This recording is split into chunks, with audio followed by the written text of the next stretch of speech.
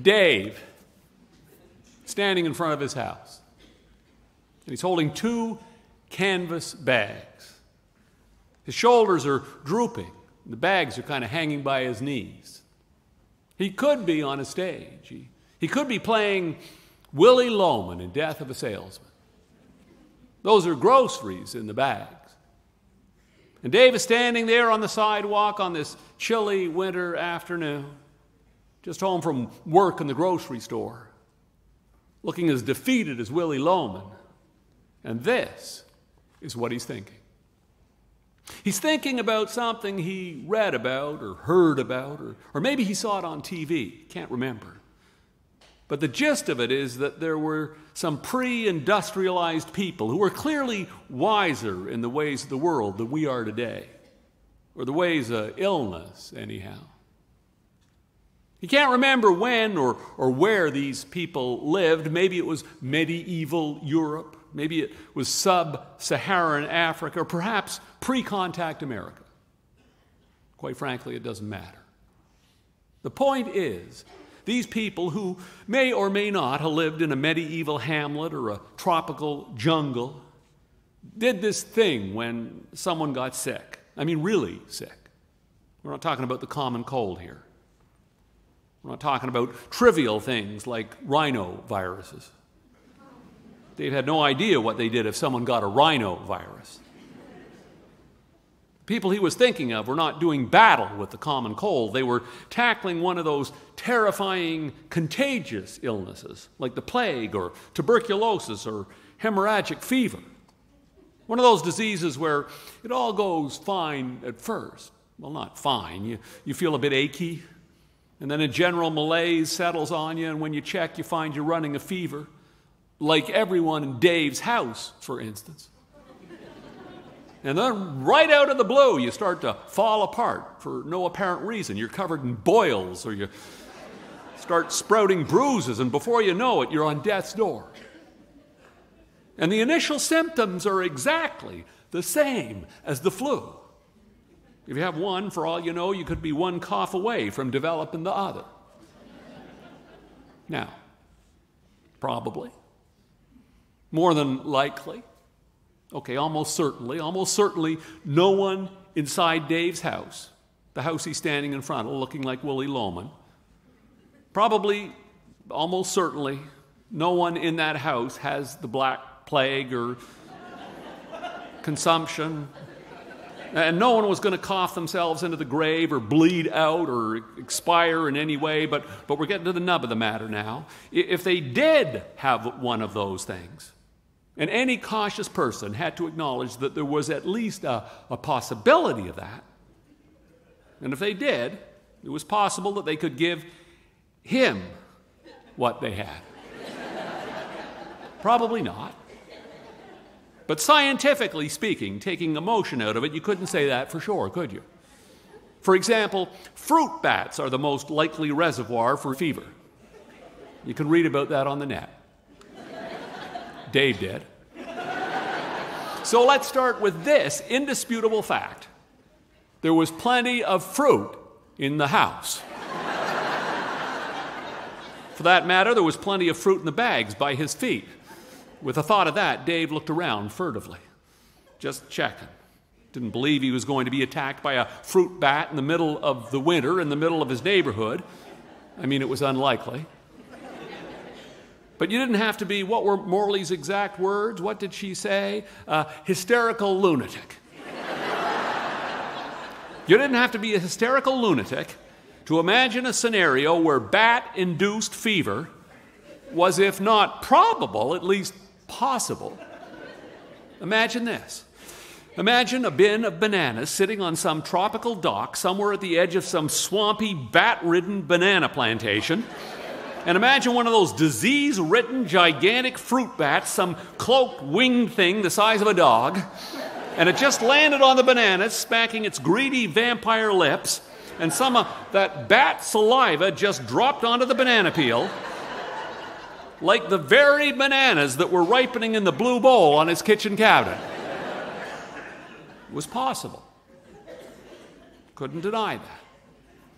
And if someone, say his son, picked up that banana and then didn't wash his hands properly after he peeled it, say he peeled it, and then he touched his face without washing, which wasn't so unlikely. It's not at all impossible. In fact, that part was probable. Okay, he shouldn't have wondered about that out loud. Or he should have dropped it. But he felt it was important, so they would be more careful about washing their hands. That was all, as he kept trying to explain. And let's not forget, Sam was the first to get sick. Anyway, back to those pre-industrial people and that pre-modern medical time.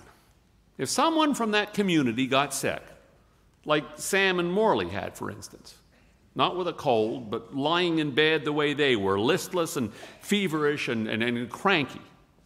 If that happened, what the townsfolk did was bring food to the sick person's hut or cottage or shelter, whatever it was they lived in, and left the food outside the door.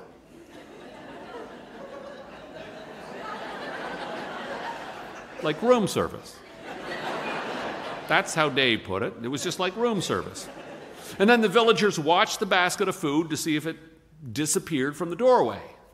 But from a distance. They watched from a distance. The point was, no one went in the sick hut. No one served the food.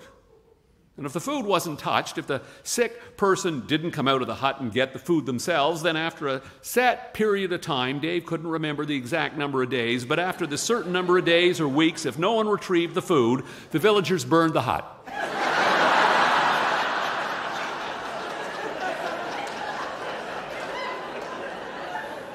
Assuming that the person inside was lost. You had to admit there was wisdom in that. Morley didn't see it that way. Though maybe if Dave hadn't been wearing a scarf around his face and rubber gloves when he explained it, maybe she wouldn't have been so upset. Come to think of it, she seemed to be as upset about the scarf and the gloves as anything.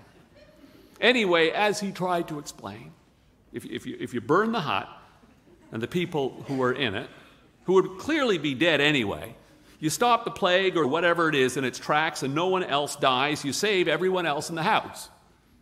I mean the village, he said. Through the scarf. From the hallway.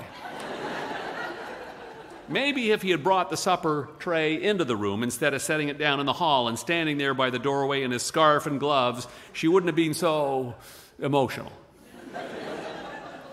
Anyway, it was just, the point is that everybody was sick in Dave's house. In fact, everyone he knew seemed to be sick, and the whole city seemed to be sick, and he was the outlier. He was the one person standing between the flu and its near perfect record of infection.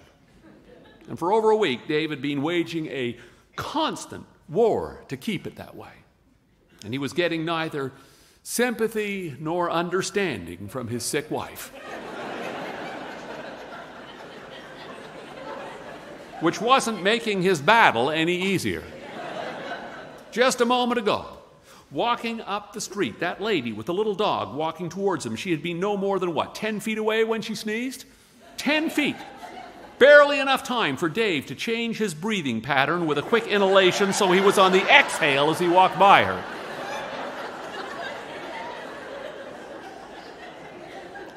Couldn't let your guard down for a moment, not for a moment. It was exhausting. And in the middle of it all, he had to open his store every day. And of course, you inevitably mess up.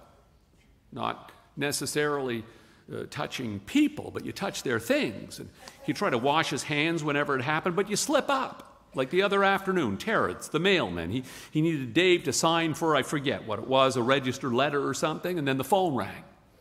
Right after Dave signed for the letter, but before he had a chance to rinse his hands, it was the phone that distracted him. And it was Morley.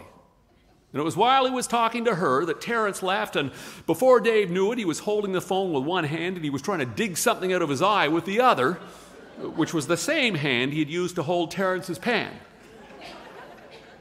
He decided the best thing to do would be to flush his eyes. Unfortunately, the only antiseptic he could find was a bottle of mouthwash. If you hadn't phoned, he said to Morley from the emergency department, where he was having his eyes irrigated, this wouldn't have happened. You phoned at exactly the wrong moment.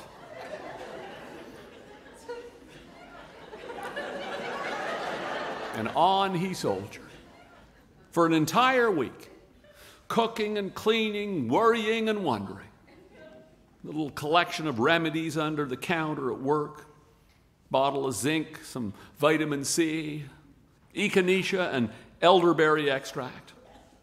He knew most of them had been shown to be of marginal, if no, benefit.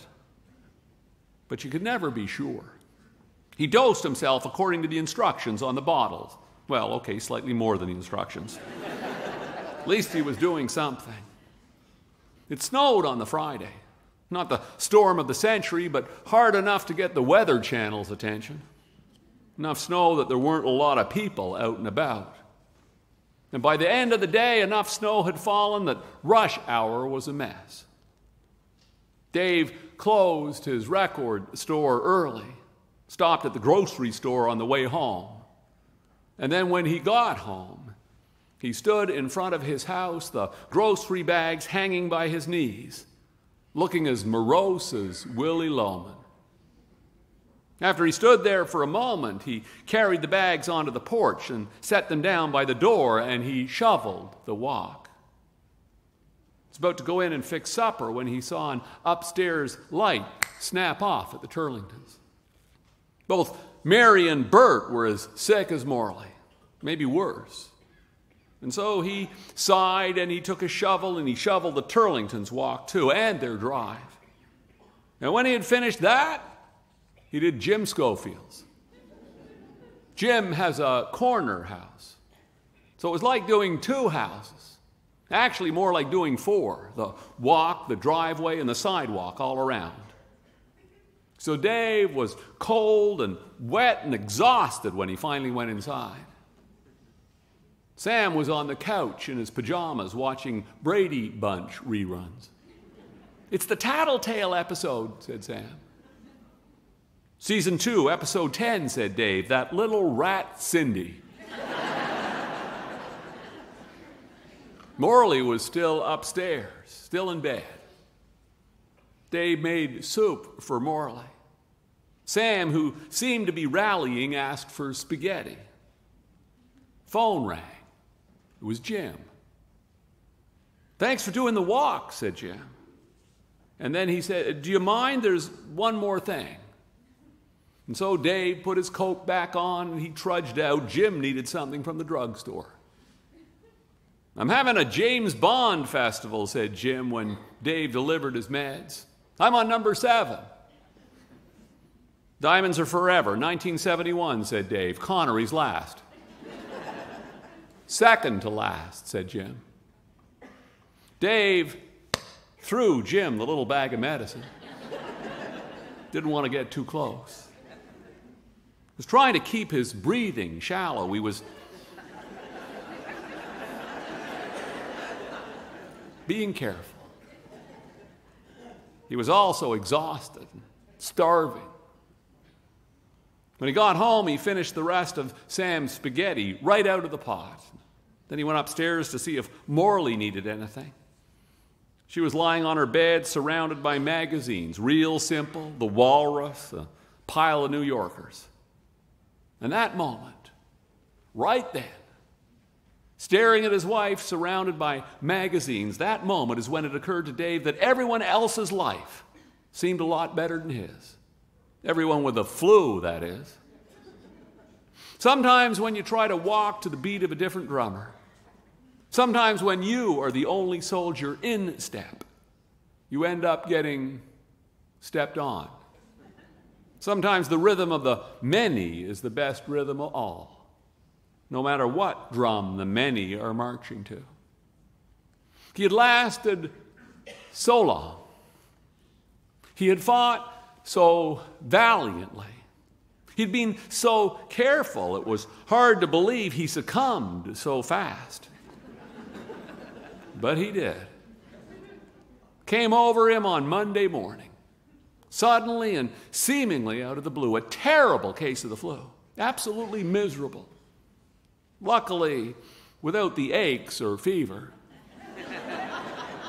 or sniffles, or anything really that was plaguing everyone else, though he shared many of their other symptoms. For instance, he found himself unable to get out of bed, or cook, or take out the garbage, and the thought of shoveling snow made him feel positively ill, as did the idea of unloading the dishwasher.